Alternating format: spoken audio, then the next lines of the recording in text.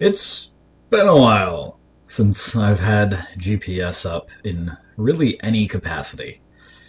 It's been a while since I've done anything with Ada.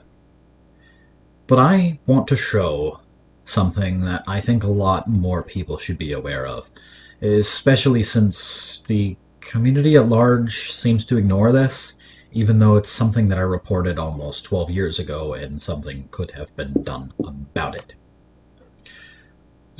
Ada is touted as a highly reliable and highly secure language, that it was meticulously crafted to be suitable for systems where failures are not acceptable.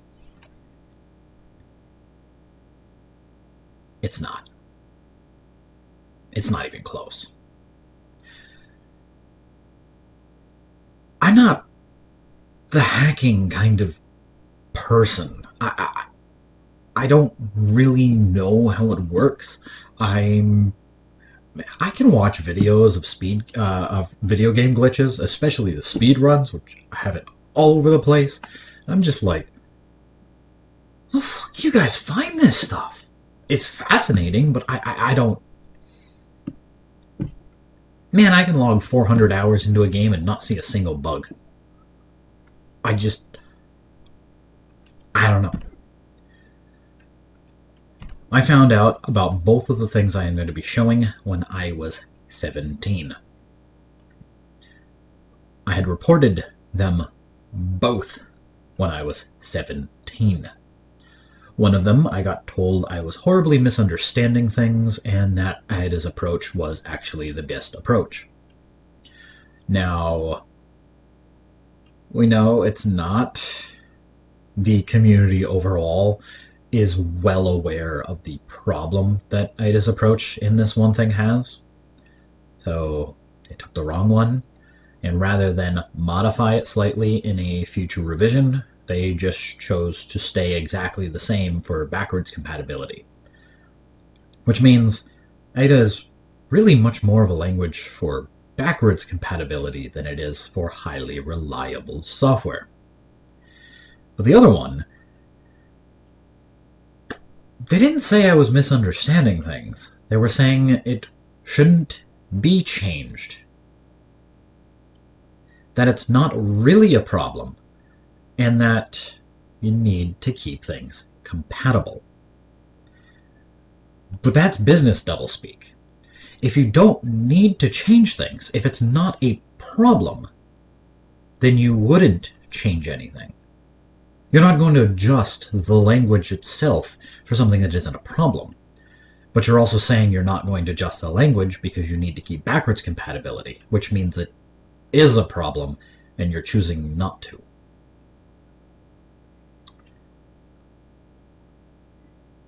I'm well aware of how business doublespeak works. Don't pull that. You're advocating your software for things where people's lives are actually at stake, and you're pulling business doublespeak that puts reliability below other things.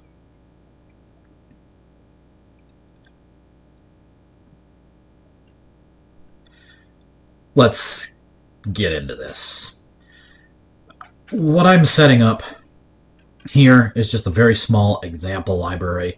I'm doing this to show that you don't actually need the sources as part of your project, that as long as you have the library installed, so you can pull this off with third-party libraries, that you can get access to stuff that's been declared in them privately. So all this is a color type which has an enumeration of some basic colors, as well as an object type, which I'm clearly not being creative about naming here. The object type is publicly exposed but privately declared. So this field is not publicly accessible. You can only modify this in really anything that has private viewability of this. So because of that, because we cannot use a record aggregate, we have to use a constructor function. You can see it just takes the color and returns the object. And because I need something to show this off, I have a very contrived example where it just does, put, by IDA's convention that's right to the console, the color inside of the object. And you can see I have this partially incomplete for right now because I want to show you guys that an error in fact does happen, but also kind of the problem with it. We have the constructor function, and like I said, it's a wrapper around the aggregate since we can't actually write this ourselves in code that's consuming this. And then we have this. Now, this is incomplete. I haven't handled all of the cases. And if we go and build all, you can see, oh, I forgot I had tweaked the name of this a little bit.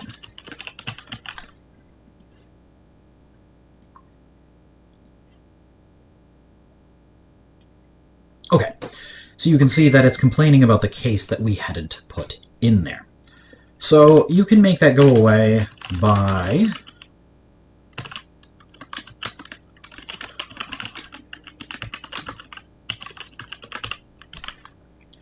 and now you've handled all of the cases. So what's wrong with this? Well, here's where you're really introduced to the first part about how IDA makes you feel good about your code, but really isn't protecting it. This is that thing I was talking about with how the programming community at large knows what's wrong with this, but IDA tells you it's fine. And IDA's compilers are really strict, and the language is remarkably well defined and was meticulously crafted, so surely they'd notice what's wrong with this. I mean, it doesn't look like anything's wrong with this. Right? Let's trust the compiler here. Just so that I can show how the language gets this wrong. But we're basically done here now that this is built. I just want to remind you guys again that while this type is visible, this field is privately declared. So anything consuming this will not be able to see this. Okay? We've got this built. Now I need to install it, and I'm using GPS just so that I have easy access to GPRs, and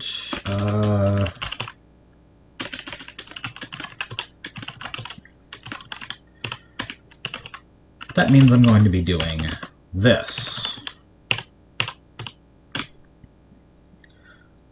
So that should be installed, and just because I'm so used to these tools breaking, nope, it did manage to install it. So we are good. Now I'm going to switch over to my other project, and I've been calling this abuse because that's pretty much what I'm doing. I'm abusing the language. Oh, I do need to change this just to show off something that is part of the reason why people wind up having too much confidence in IDA and think that it really protects you when it's not.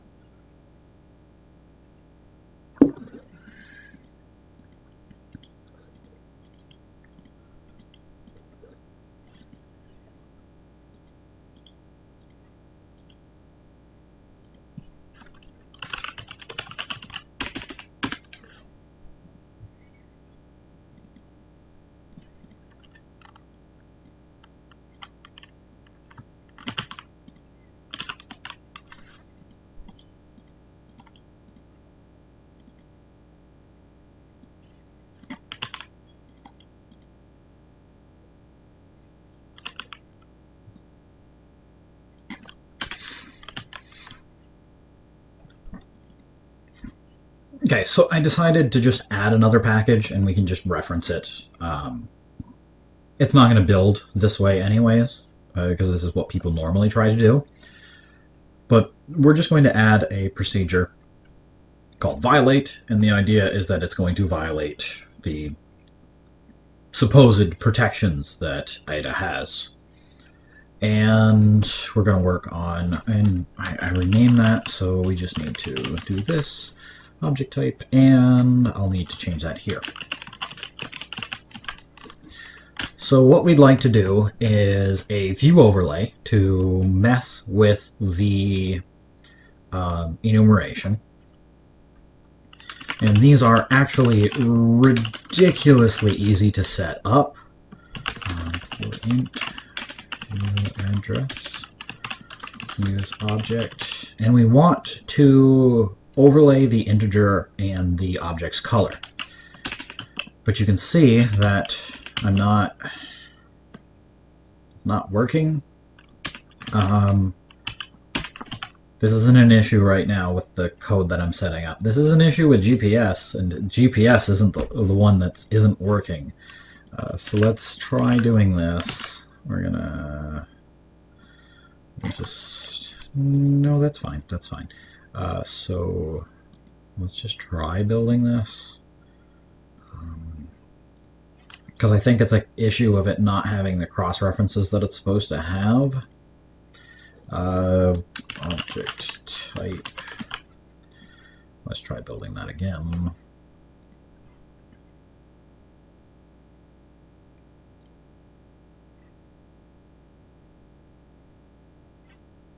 Okay, perfect. So we need to with example and use example, and now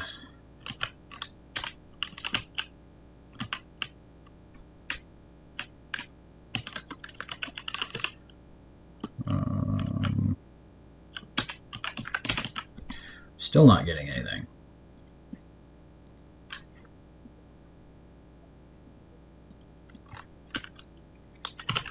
Int review address use object. Okay, well, either way, if you were to go in and reference this, you can see that the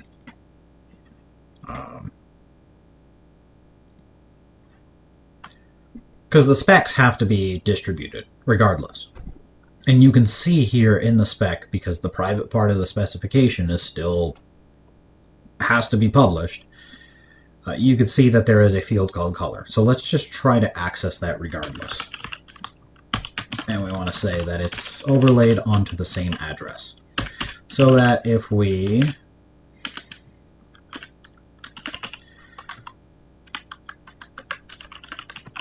do this,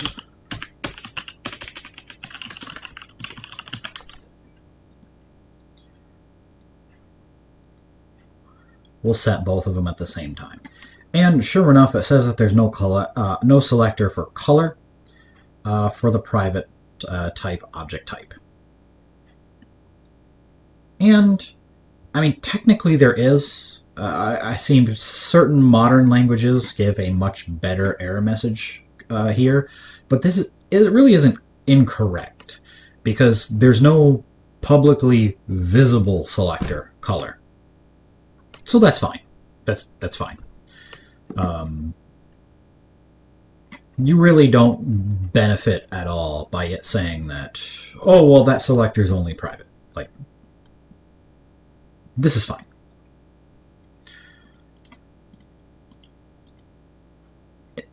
As a result of that, people will think that, oh, well, it's got you covered. It's making sure that you can't access that because you declared it as private. Wrong. The way around it is to access that as a child package. And I need to change these as well, which I should have done before I started. But you can see that we're not doing anything that we didn't do before. This is literally the exact same code. The only exception is that it is a child package of the one that we're trying to mess with. And this built, that's already not a good sign. I can show this as well. You can see our GPS isn't going to do its thing. Let's try. No, I guess I'm just not getting any cross-reference information for anything. That's lovely. Okay, so assuming this was working properly, GPS was working properly, it would have an IntelliSense pop-up for color, because it can now see that field is there. But this built, so let's run this. Now right now we're not doing anything manipulative, we're not calling the violate procedure, we're just initializing the object with the red color and putting to the console, now this should say I'm red. And sure enough, we get I'm red. Good.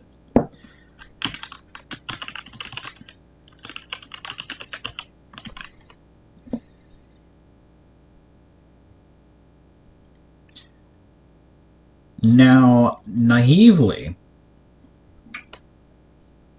42 is obviously not one of the enumeration members.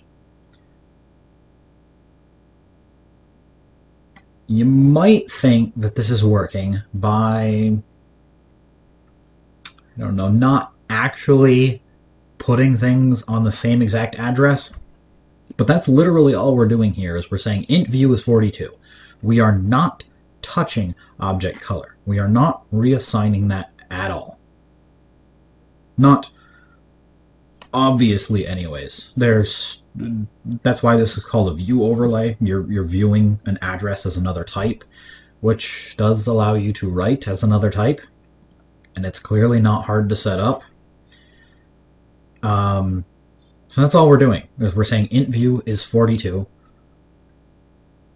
That's it. And it already said our library was all good. And boom, we just threw an exception, because this isn't good. This isn't good at all.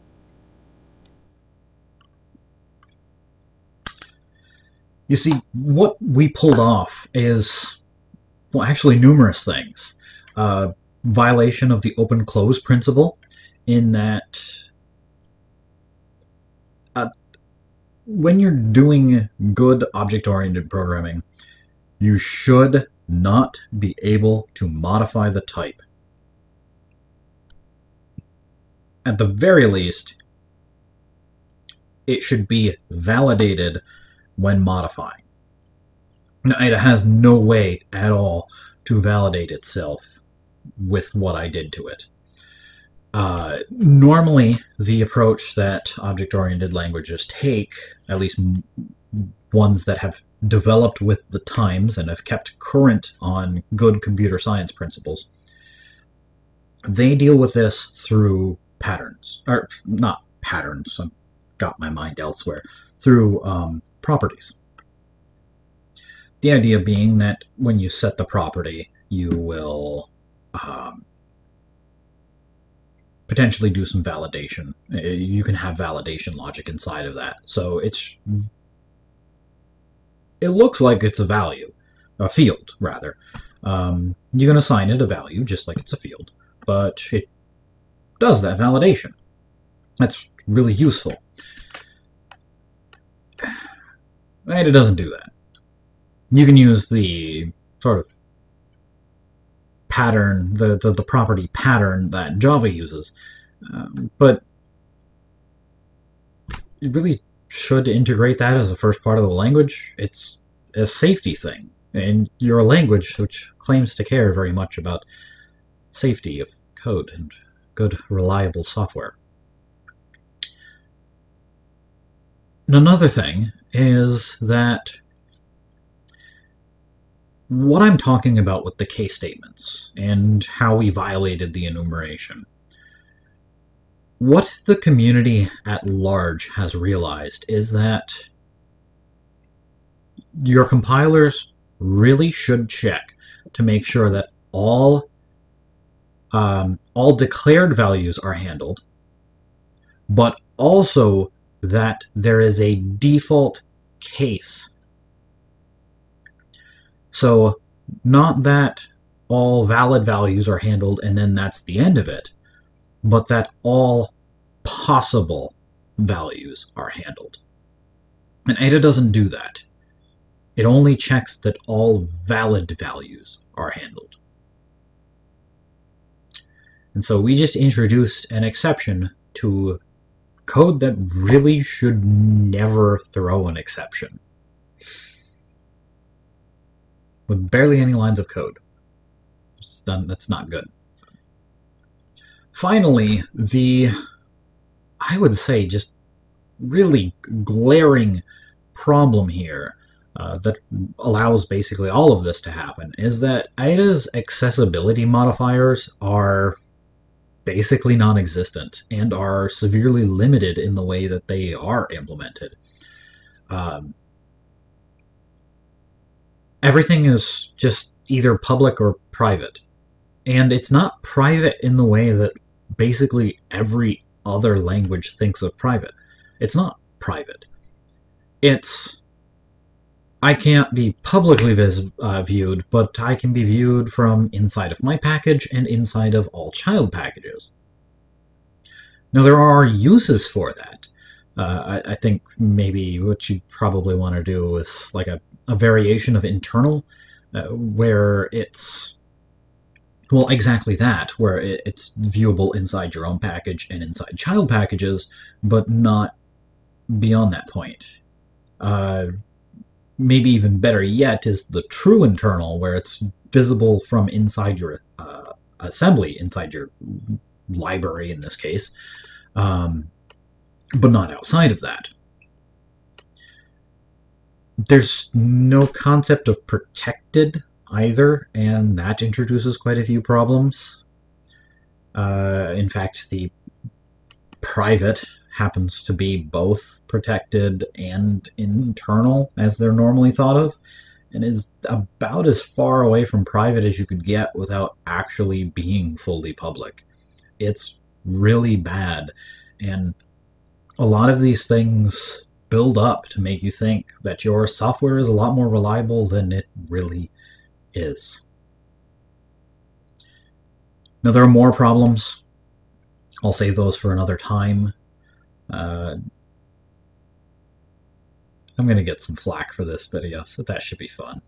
If there's enough of it, I'll do a hate comment reading. But until the next video, have a good one.